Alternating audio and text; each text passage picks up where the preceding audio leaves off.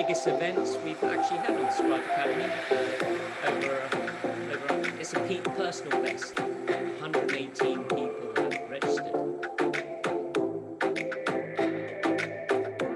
So my name is John Fagan. I'm the CEO of Scribe, and I'll be hosting you today, along with my colleague Evan Parry, wave Evan over there, and then also a guest speaker, Julie Dunk, and I'll be introducing her later. So just a little bit about Scribe. At Scribe, we build purpose-built software for parish and town and community councils. We have solutions to manage financial accounts, cemeteries, venue bookings and allotments, soon to be released. So our tools enable you to reduce your admin overheads, free up your time to work on more impactful projects for your community. And all of this is gift wrapped with our, what we can now say, award-winning support team. So just to test the chat, we normally ask a question. And I got permission from Julie Dunk to ask this question. So drop it into the chat. What would be your perfect ending? Like, how would you like to go? And, the topic is about cemeteries. So I thought it'd be a bit risky asking this, but yeah, what would be your perfect ending? So drop it into the chat there. I'm not sure any of you actually thought about this. And there might be some fun responses. So yeah, drop it in. Ashes in a firework, good. Drunken asleep, in my sleep, nice. Drowning in a bath of chocolate, yeah, that could work nicely. I think my one would be surfing a massive big wave, and that would be the end of me out there in the surf. If the chat is annoying you, it will pop up in the bottom of the Zoom. Don't click on it, otherwise it'll keep popping up. We have had people getting annoyed with the chat and taking over the screen. Maldives, yeah, you'll have to plan that one pretty organized, that one. On the beach, very good, very good. So we're going to run a poll just so Julie can get an understanding on the size of the kind of cemeteries you are managing. So I'll just pop up that poll just there. So we're running the poll there just to get an understanding of the size of your the cemeteries you're dealing with. And basically over the next 30 minutes, Julie is going to be teaching you everything she knows about cemeteries and compliance. And then after that, we'll be handing over to Evan, who will show you some practical examples of how Scribe can help you. It's just 3 to 5 minutes. So does that all sound good to you? Drop a yes in the chat if that's good. Eaten by hippo in Kruger.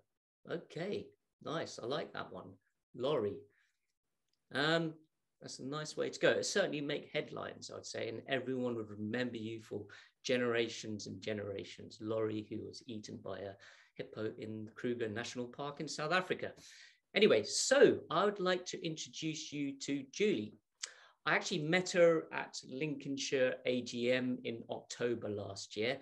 And a word of warning, if you meet me at a public event, probably best not to speak to me, because if you seem very intelligent and enthusiastic and a fun person, I'm very likely to invite you or try coerce you to talking at Scribe Academy. So shortly after meeting Julie, she seemed, she was telling me all about cemeteries and educating me, and she seemed quite fun. So straight away I asked her, would she come along, and she accepted. So that was in October. So she's come along now to talk to us. Julie Dunk, she is the Chief Exec of the Institute of Cemetery and Crematorium Management. She has over 25 years experience working not only in the private sector in terms of cemeteries, but also local authorities. So she is, I would say, more than qualified to speak to you today.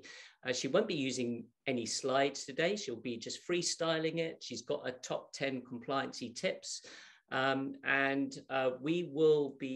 team will be taking notes, and then we'll actually produce a blog for you guys and we'll share it afterwards. So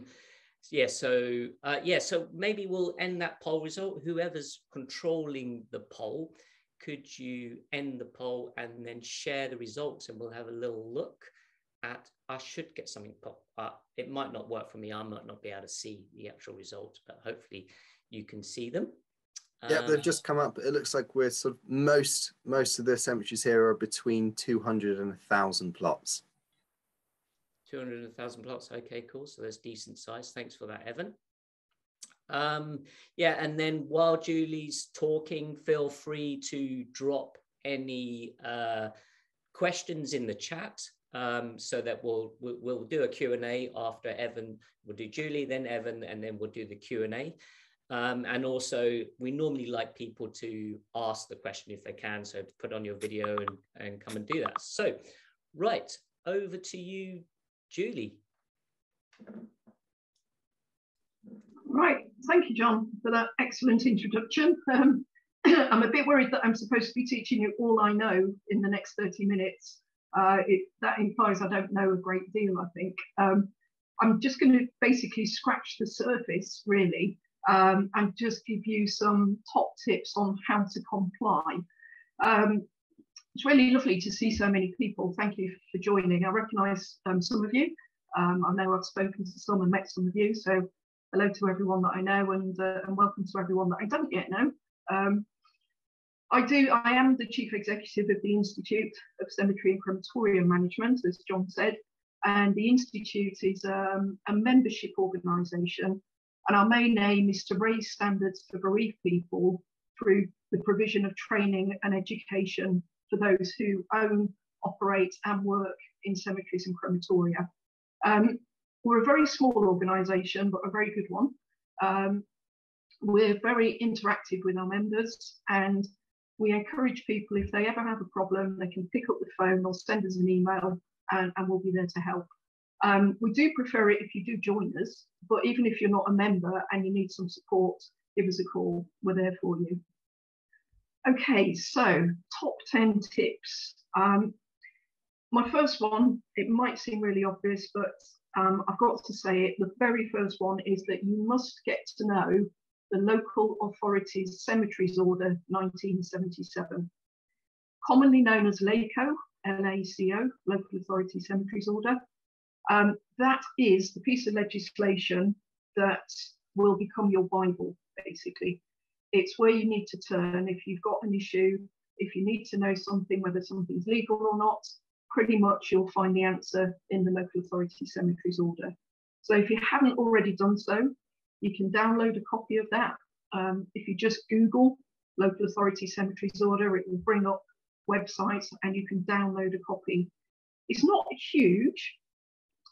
It's a little bit difficult to understand on first reading because it's written as a piece of legislation, not as guidance. So sometimes you might have to read something a couple of times to really get your head around it. But I do encourage you to do that. Take it to bed if you need to, read it. It's light bedtime reading, but that will get you out of all sorts of trouble. Okay, so know and understand LACO. There's also, in support of that, we last year produced a book. It's not a sales pitch, don't worry, but I'm just showing you that it is available. The Essential Guide to Cemetery and Crematorium Law. It's written by our company solicitor. And again, it sort of goes through things. It covers crematoria as well. So I don't think many of you are going to be involved in crematoria, but it also covers cemeteries. So you can actually buy that from Amazon. It's a print on demand. So you can just go onto Amazon, follow the link and get your own personalized printed copy. So really useful to have on your bookshelf. Again, you know, if you get a problem, you can usually find the answer in there. But as I say, any issues at all, you can always give the Institute a ring, either myself or one of my colleagues, and we'll help you out. So get to know LACO, top tip number 1. Top tip number 2 is that LACO is, you can use LACO to your advantage.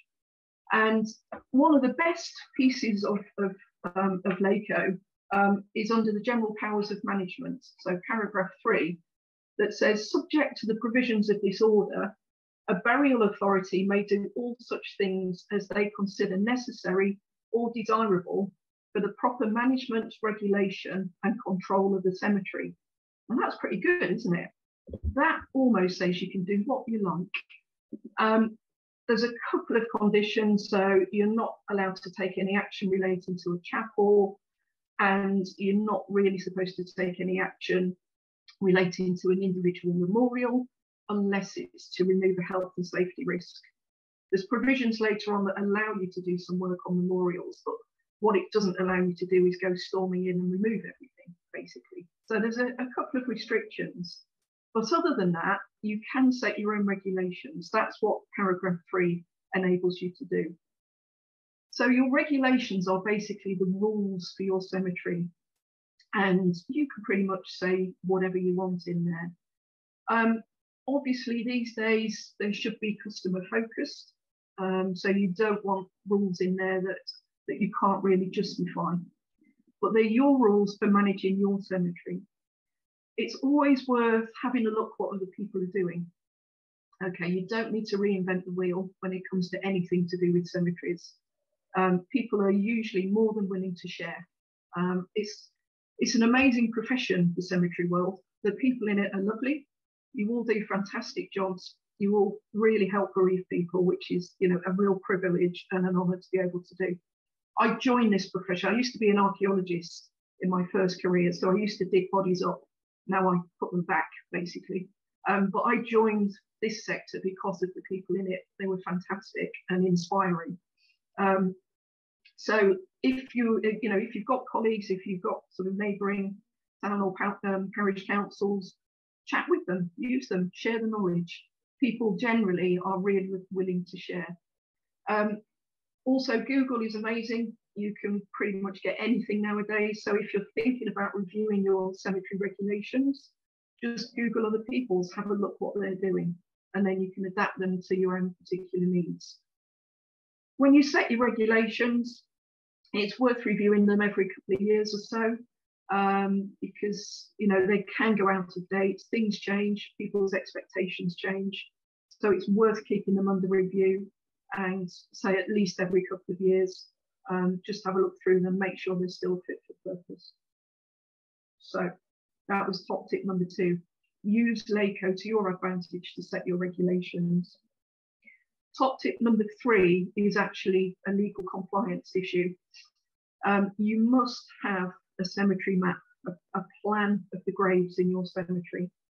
Okay, that is a legal requirement. LACO actually requires you to have that.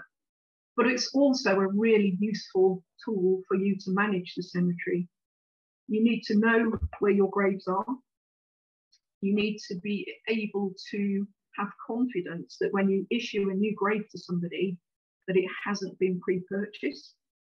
You need to know that grave is available, hasn't been buried in before, and the rights haven't been sold to anybody else. And your plan is absolutely crucial for that. I know a lot of cemeteries in this country were opened in the Victorian period. So the Victorians, what an amazing time, but they recognised that churchyards were becoming full, and so they started to build urban cemeteries. And I think it's something like 70% of the cemeteries in this country were opened in the Victorian period and were still reliant on that provision. So the maps that go with those can be very old. They can be very fragile. They may have been on paper that is getting very thin. And, you know, I've worked in some authorities where the maps have got huge gaps in them, and the paper crumbles every time you take it out. But it's a legal requirement to have that map. So if you're in that position, I would recommend that you get your maps copied.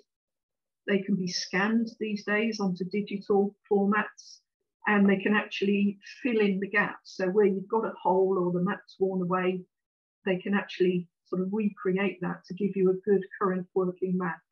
But without a map, I think you would really struggle to actually run the cemetery and be able to allocate graves. So make sure you have a map, make sure it's a good map. Yes, Karen, the map can be electronic. It doesn't have to be a physical one, but you do have to keep it up to date. So every time that you have a burial, you need to really mark that onto the map. And then also, if you sell the rights to a grave in advance, so like a pre-purchase grave, then you do need to mark that on the map as well. quite often we deal with cases where a burial has taken place in a grave that looked available on the ground because there was no memorial on it. The burial authority has allocated it, and then somebody has come forward and said, I purchased that for my mum for when she dies because it's next to Dad's grave. And, you know, it's really difficult then to deal with that. So avoid that incident, avoid that mistake, have a really good map. So that was top tip number 3. Top tip number 4 is about your registers. Know what registers you have to keep. Again, LACO actually gives you a list of what registers you should be keeping. So basically what you've got to have is a register of your burials. So whenever you have a burial, you should be entering that into a register. It can be a physical register, so it might be a big old book, and some of you may be dealing still with huge, great old leather-bound volumes that you have to be a weightlifter to be able to handle. That's fine, you can still use those. Or alternatively, there was an amendment to LACO in 1986 that allowed your registers to be held on a computer. And obviously Scribe and other companies have risen to that challenge and have put software in place that allow you now to actually keep your registers as a digital version, keep them online. It doesn't matter which you choose as long as you're following the Local Authorities Cemeteries Order. And in fact, in LACO, it does give you a list of the headings that you need to have in your burial registers. So your registers must follow that format. So you have to have a burial register. You also have to have a register of what they call in LACO disinterments. We also call them exhumations. So if a burial is removed from a grave for any reason, then you have to keep a register of those. And that has to cross-reference with your burial register. Now, some of you may never do an exhumation. Some of you may do several. But if you do exhumations, then you should have a separate register. You also need a register of graves, which should relate to the numbers on your cemetery map. So the cemetery map and the register of graves should cross-reference without any problems. And you should also have a register of grants of exclusive right of burial. So where you sell the rights to a grave, the exclusive right of burial, that should be recorded in a separate register of grants. So they're the ones that LACO say you have to have. The only other kind of specification in LACO is that if you're holding records from before LACO came into effect, so basically before 1977, you must maintain those as well. You've still got to hold those.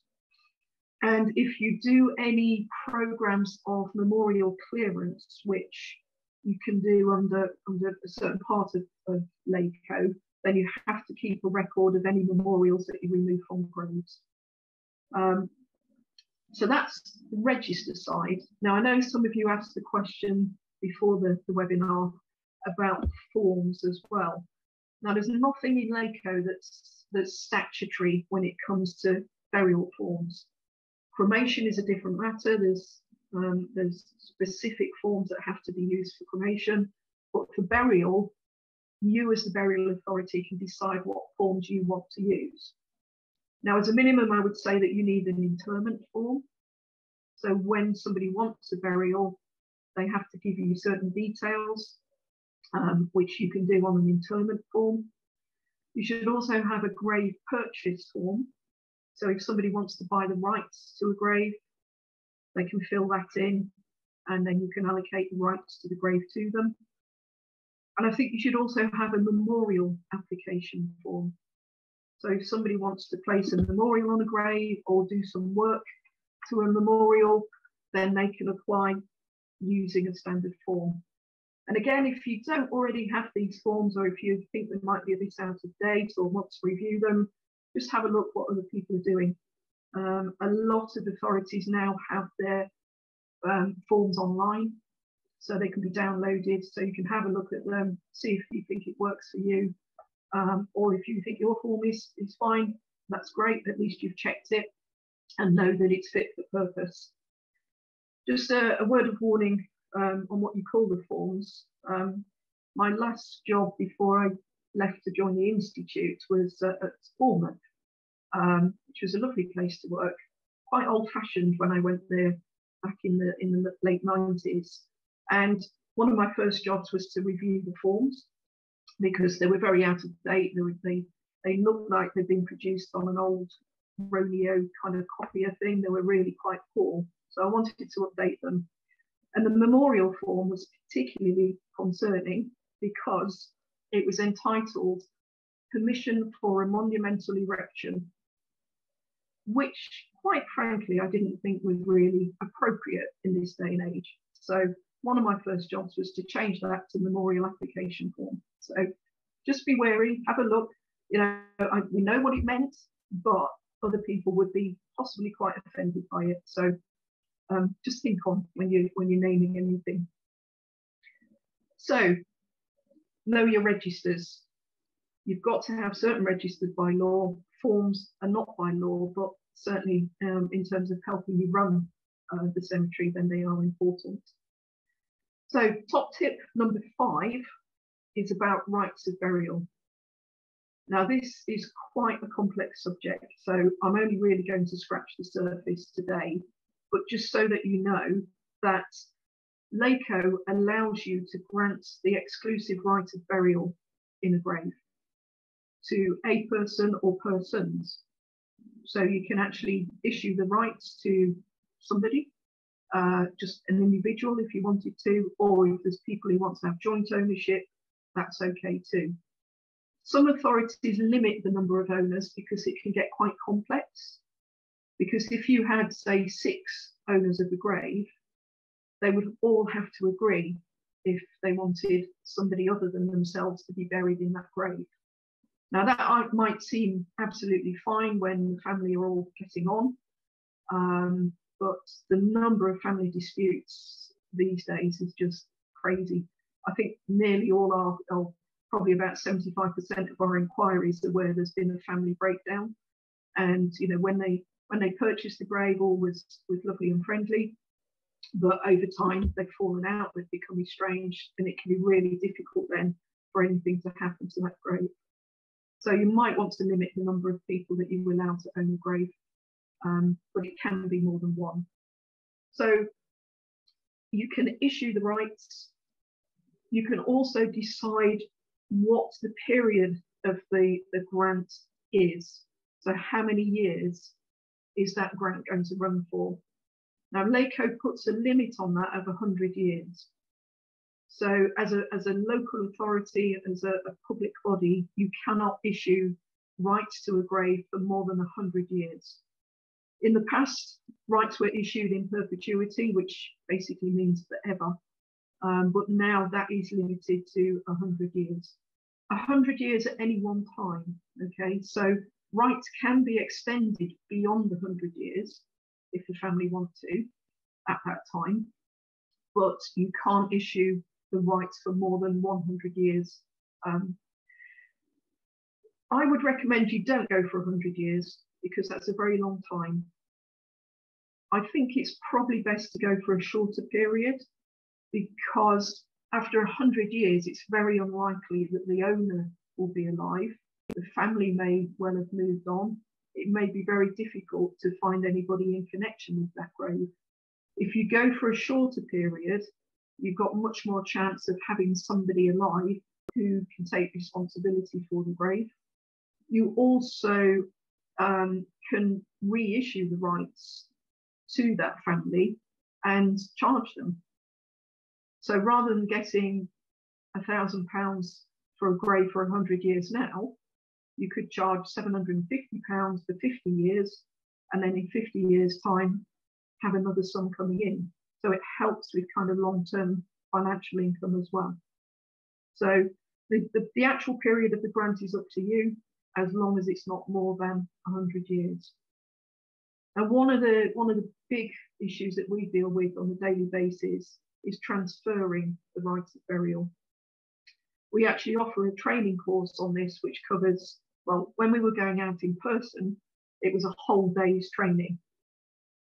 We now do it online, spread over 2 half days, because it's quite a complex subject, but it is important that you get it right. LACO specifies that the rights can be assigned by deed or bequeathed by will. So if the grave owner is alive and wants to transfer the rights to somebody else, they fill in a form of assignment, which is quite straightforward. That's not too bad. Where the owner has died, the rights basically become part of their estate and are then dealt with. So if the owner left a will and it's gone to a grant of probate, that's quite straightforward, because you can transfer the rights to the executor and they can then decide if they want to keep the rights or they can assign them on to somebody else. Sounds quite simple, but when you get families that are a few generations removed from the owner, it can get really complicated. Where you have families that are in disputes, it can get really complicated. So my advice to you is, in those circumstances, if you're not sure, just give us a call. We can talk you through and help you decide how those rights can be transferred. So don't panic, don't worry too much about it. It is quite complex, but there are ways out of it, and there's nearly always a solution that everybody can live with. So yeah, understand rights of burial. That was tip number 5. Tip number 6 is kind of understanding what that right of burial means. Now, where the rights have been issued to somebody, that person has a right of burial in that grave. So if they die, they can be buried in that grave without anybody else's permission. It's their right to be buried. Okay. If somebody other than the owner of the right dies, then the owner has to give their permission for that burial. And without that permission, no burial can take place. And that can be quite difficult for the family, really. You know, perhaps if, say, one of the children of the family has purchased the grave, they are the owner of the grave, but they've fallen out with the dad. And when dad dies, he wants to be buried in the grave with mum, but the child won't give that permission. So it means that dad can't be buried in the same grave as mum, which seems really unfair. But without the grave owner's permission, it's not going to happen. So where you have a burial of somebody other than the grave owner, you do need the owner's permission. The same applies for if somebody wants to put a memorial on the grave, then it should be with the permission of the grave owner. Now, there is a clause in LACO that actually allows a little bit of flexibility in that, purely for memorial purposes, not for a burial. But if somebody comes along and they're the relative of somebody buried in the grave, and it's impractical to trace the owner, the burial authority can allow that memorial to go on. It implies no other rights to the grave, but it can help the family, say, if they've been doing some family research and they've discovered a grave of their great-grandparents who died, you know, many, many years ago. The grave's unmarked and they want to put a memorial on the grave, but they've no idea where the ownership would go because it's so long ago. Then you can allow that memorial where it's a relative of somebody in the grave. So that does give a little bit of flexibility, but only for memorials, never for burials. Okay, so top tip number 7 is about inspection of registers. I'm sure you probably all have dealt with family tree search requests. Now, LACO specifies that the registers that you have to keep should be open to public inspection free of charge at a time that is suitable to the burial authority. So if somebody wants to come and search through the registers themselves, they can, but you can say where and when. Alternatively, if they want you to do the search for them, you can make a charge for that. And I know, you know, some authorities do now make a charge because it can be quite time consuming. So there's 2 things there really. One is that people have the right to come and look at the registers themselves. But if they don't want to do that and they want you to do it for them, you can charge them for that time. So it might be an extra source of income for you. Top tip 8 relates to shallow graves. Now, this can be a real problem. If somebody purchased a grave for 2 burials and 1 burial has already taken place, so there should be space for somebody above them, and then when the gravedigger goes to open the grave, they find that actually the burial hasn't taken place at a deep enough depth for the second burial, then that can lead to a real problem. LACO doesn't specify how deep graves should be, but it does specify that there should be a minimum of 6 inches of undisturbed soil between burials and 3 feet of soil above the top of the last coffin and the ground surface. So when you have your final burial in the grave, there should be 3 feet of soil above that. It does say that where circumstances are right, you can reduce that to 2 feet. So where you've got a really good soil with free drainage, a good loamy soil, it can be reduced to 2 feet. But to be honest, most cemeteries are pretty awful. They tend to be built on bits of land that are no good for anything else. So quite often they're clay. You know, there's not many where you can get away with 2 feet. So you've got to have that 3 feet. If you can't achieve that depth, then there is a solution. LACO does specify that you can actually build a chamber and then the burial can take place and you don't have to have the 3 feet of soil on top. But there's a very specific specification for how to build the chamber. We have turned that into what we call our shallow graves policy, and that's available on our website. So again, if you get to a situation where you don't think you can get a burial in the grave because there isn't sufficient depth, have a look. You can download the policy on our website or give us a call or drop us an email and we can help you out with that. So it doesn't always mean that you can't have the burial, but it does mean that you will have to follow the policy to make it legal. So top tip 9 is something that can happen occasionally. And again, there's a way out of it. Before you can allow a burial to take place, you must ensure that the death has been registered or has been dealt with by a coroner. So you would receive ahead of the burial a green certificate from the registrar, which is your certificate of disposal. That shows that the death has been dealt with by the registrar and it's okay to go ahead with the burial.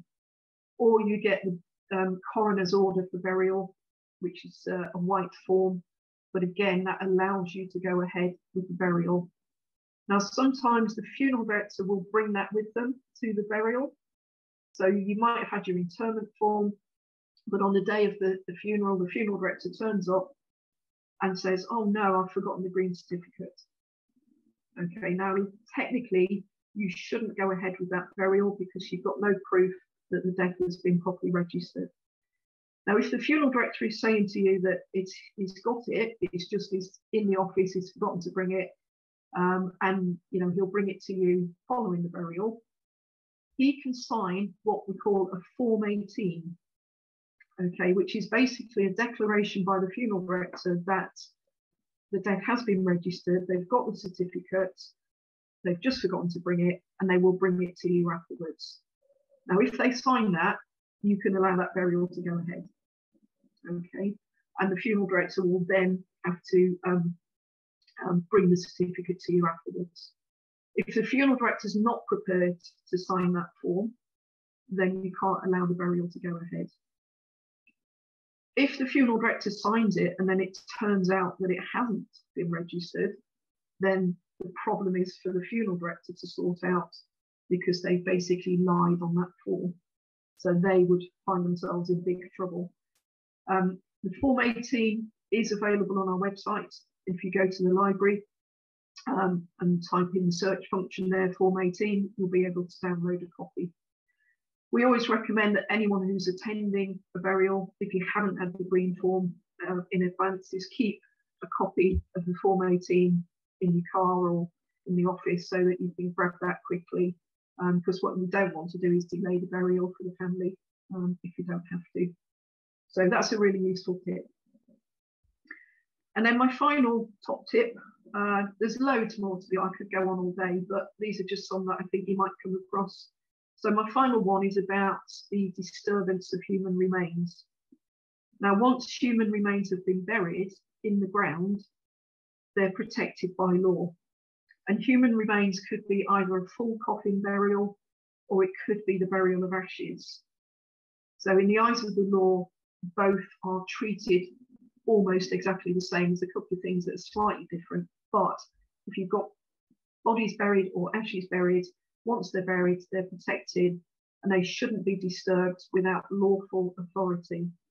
And there's two types of lawful authority in England. One is an exhumation license from the Ministry of Justice, and the other is a faculty from the local diocese. Now, the difference is that the Ministry of Justice exhumation license is required where the disturbance or the exhumation is from a grave that is in unconsecrated land. So where it's not consecrated, you would require a Ministry of Justice license. If the land is consecrated, which is consecrated according to the laws of the Church of England, then you would need a faculty from the local diocese. Okay, so if somebody comes to you and says, I want an exhumation, one of the first questions you need to be asking is the grave consecrated or unconsecrated? Because that will then determine where you go next in terms of getting permission.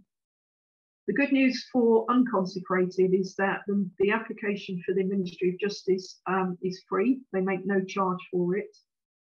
They're pretty good at turning the applications around these days. I think they commit on their form to turning it around within 28 days. But if it's an emergency, you can contact them, and I've had exhumation licenses the same day.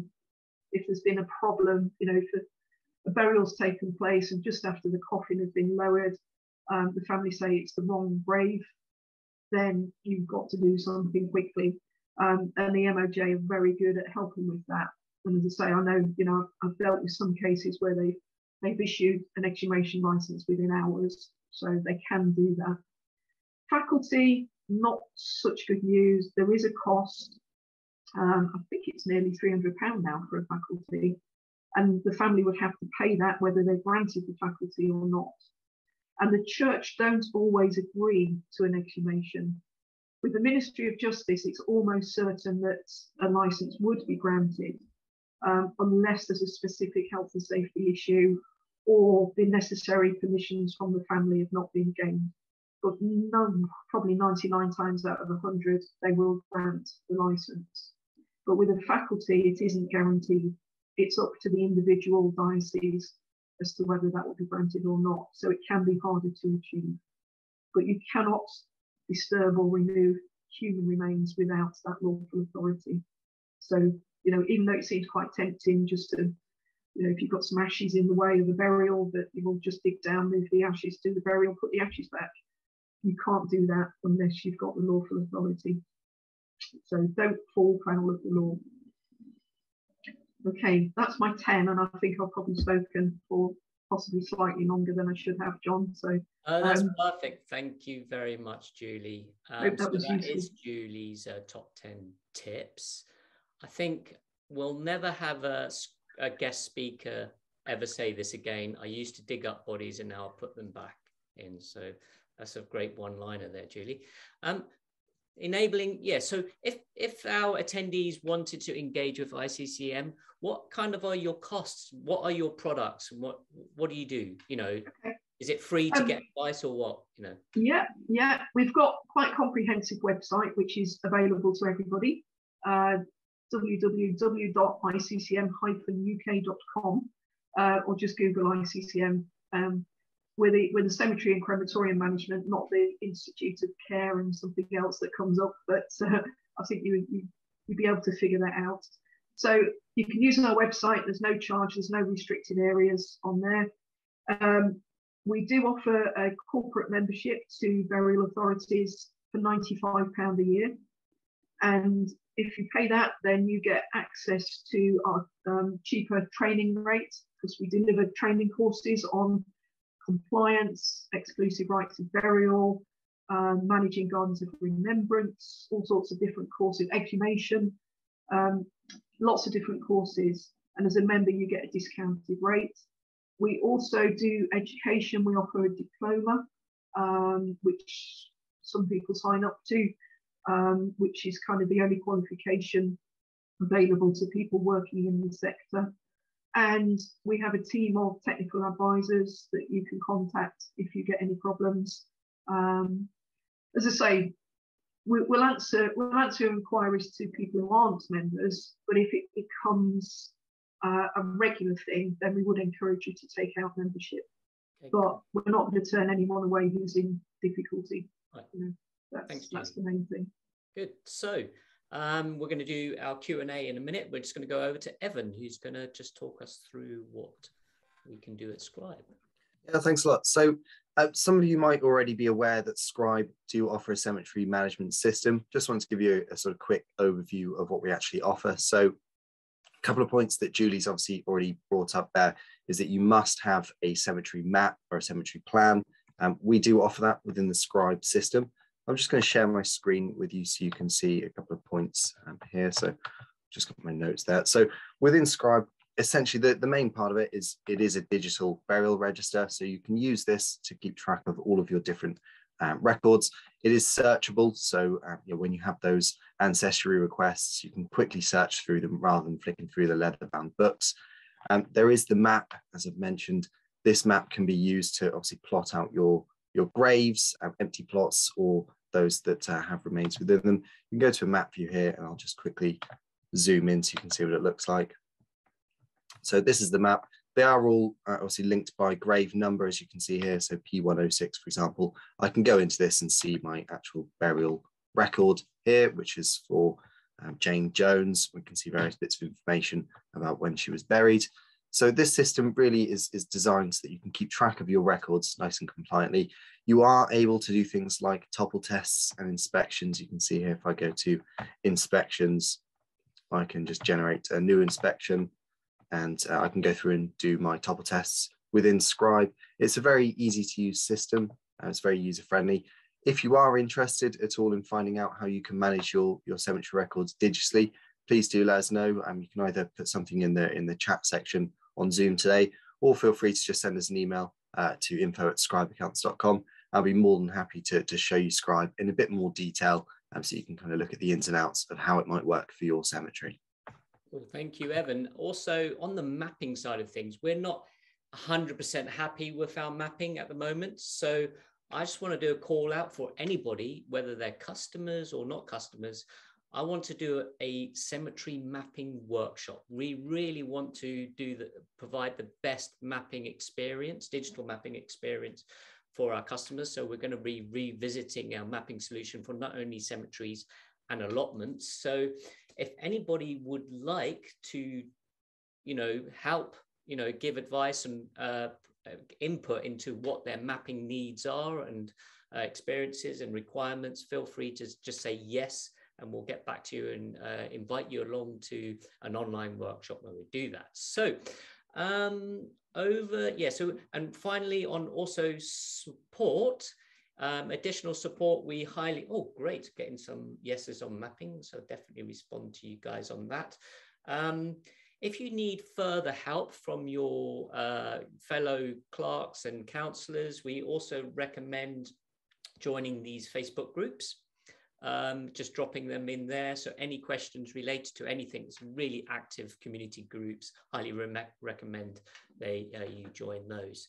We got a lot of questions. We're not going to be able to get through all of them. However, I assume it'd be all right, Julie, if we send some of them afterwards and you could respond in writing, and we'll drop it on the blog post. So Pamela, are you there? Pamela Hibbins. Would you like to ask your questions, or I can ask them for you? You've got two. Yes, I'm trying to remember what they were now, because I sent them as they go. One was just in terms of regulations. Can you hear me at all? Yes. Yes, sorry. One was in terms of regulations for specifically child graves, whether things like windmills and things like, and toys. I know it's probably an issue with a couple of people. Whether there's sort of a standard, I'm sorry, I don't know if you can hear my children in the background, whether there's a standard to it or whether it's just up to the individual cemetery maintenance for us to put on our own regulations. And the other thing was in the case of when I've got, for example, someone who's maybe mother passed away, they now want the daughter, oh sorry, maybe the grandmother passed away, the mother's now passed away, they want them to be buried in the grave with their mum, they can't find the exclusive rights of burial. Is it a case of if they can prove the connection with a birth certificate or something like that, that would be allowed? I'm now going to mute myself because my children are in the background. I'm so sorry, it's half term here.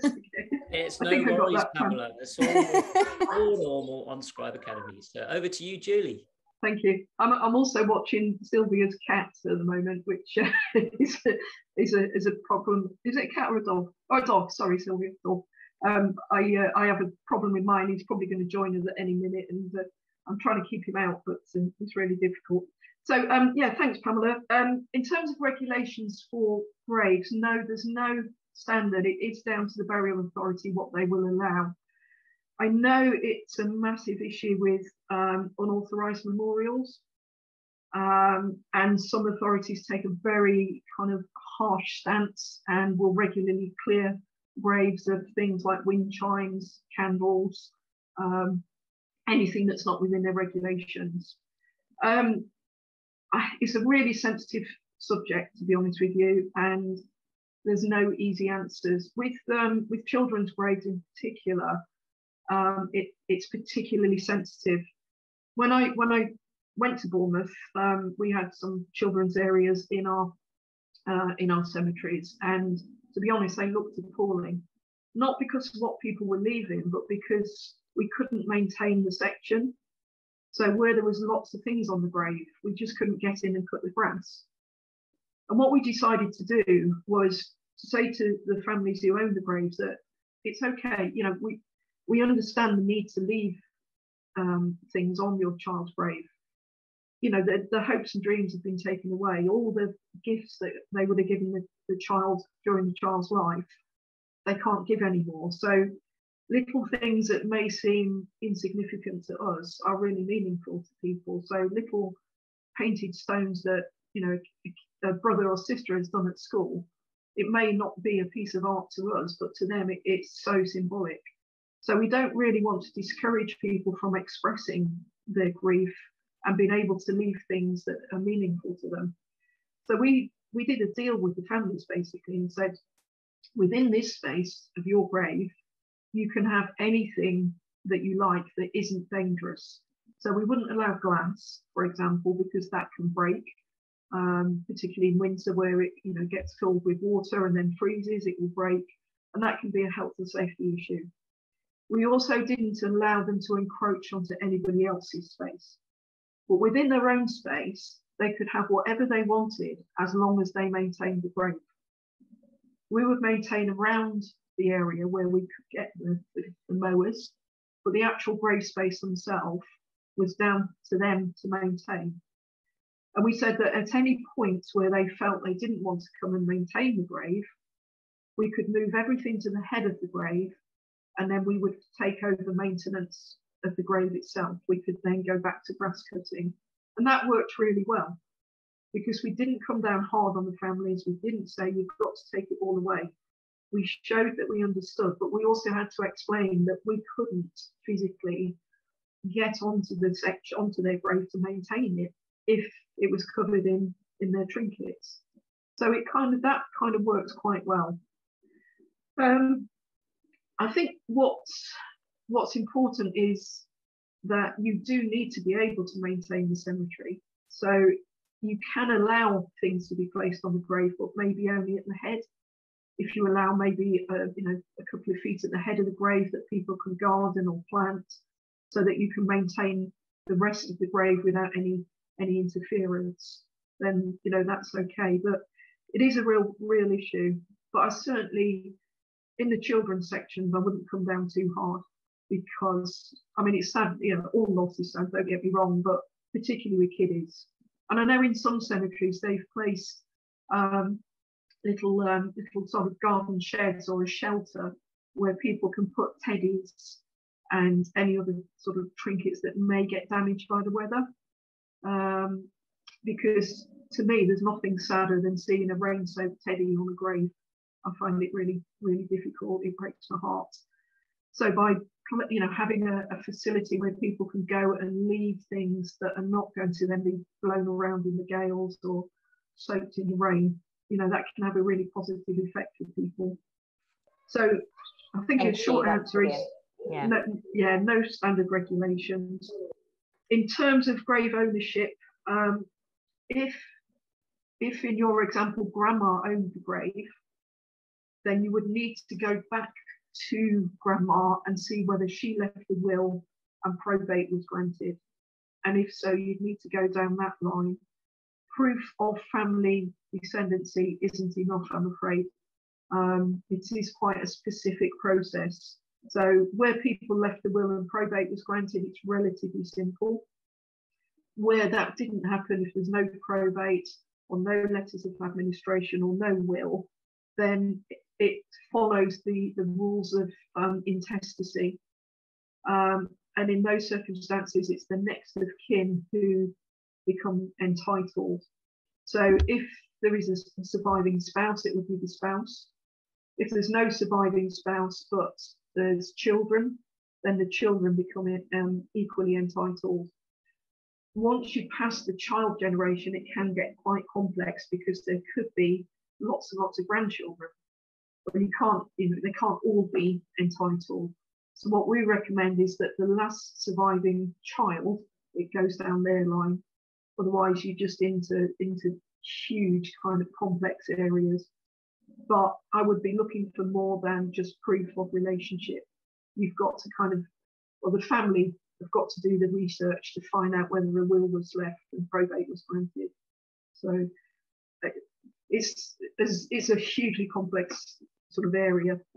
So if you get any problems or cases, then give us a call, give me or one of my colleagues a call, so we can help talk you through. Because it's really hard to have a standard way of doing it, because there's so many different possibilities, there's so many relationships and all sorts of things. So it's probably best to discuss individual cases. If you're not sure, give us a call. Cool. Thank you, Pamela, for those great questions. Sarah Hunt, are you there? Would you like to ask your question? I am, yes, thank you. I've got 2 closed church cemeteries as well as an open burial ground. And my question was, do I need to have a map for the closed cemeteries as well, because the local authority is now looking after them, because the church seems unable to provide one? Apparently there isn't one. So does that remain with the diocese, the need to have the map, or did that pass across to me? Yeah, if it's a closed churchyard, then because it's a churchyard, not a local authority cemetery as such, then you wouldn't have to have a map for that. If you've got one, great, but otherwise I wouldn't worry, especially if no burials are taking place, because the need isn't so great. Yeah, closed churchyards I could probably do a whole seminar on closed churchyards as well, because they can be quite problematic, can't they? But no, I wouldn't worry about that, Sarah. Thank you. What is Georgina Berry? You had a couple of questions. Are you there? Hello. Yes, hello. Hi. So I'm just following on from what you said about the plots and the probate and everything else. So I'm probably being a bit dense. I'm not quite sure what that means. So we've got a few double plots that we've sold recently.